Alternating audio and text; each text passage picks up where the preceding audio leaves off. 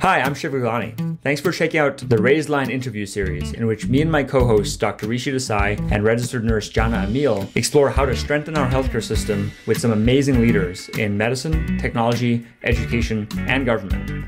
And they have some great advice for people starting careers in healthcare as well. I hope you will watch these highlights and then go listen to the full podcast interview wherever you get your podcasts. Hey, I'm Rishi Desai, and today on Raise the Line, I'm happy to be joined by Eric Larsen, President of the Advisory Board.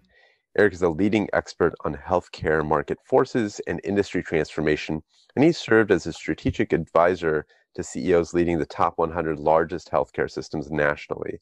I'm curious about your personal story. So how did you get started in healthcare and kind of walking this very interesting path? You know, like so many fun retrospectives on a career, mine got started by pure happenstance. So I won't go into too much detail, but I went to Georgetown here in Washington, and I was super active in our debating society and would love public speaking, et cetera. And I went to work overseas in Tokyo, studied and worked in Tokyo. And then I got this call out of the blue from one of my old debating friends who said, hey, there's this super dynamic, high vitality company in Washington called the Advisory Board Company, and they're looking for speakers.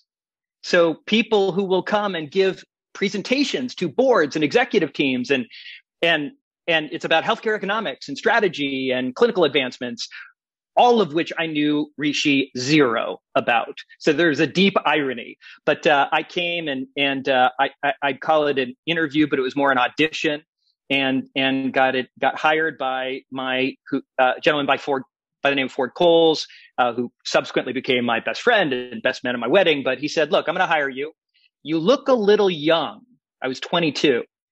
And I went through this 6 months, immersion in advisory board research and understanding the economics of the industry and all the parts of the ecosystem, and then was launched. And then for the next few years, gave presentations to boards and executive teams and public presentation groups. And that's how I got started, Rishi.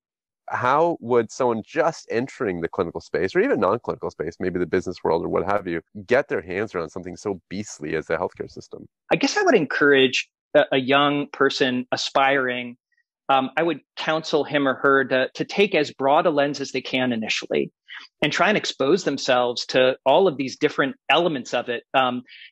Join a digital health, digital native VC-backed healthcare company, and then spend some time, if you can, serving on the provider side. I guess I'd close by just saying, one of the most profound bits of counsel I ever got was from this pastor.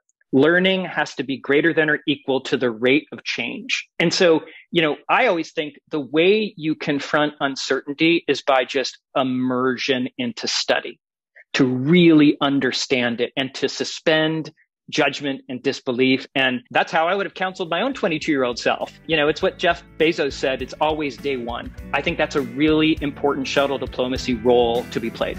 Thanks for watching this preview of Raised Line. To hear the full interview, check out all of our podcasts and subscribe to the series, please go to osmosis.org/Raised Line podcast or listen wherever you get your podcasts.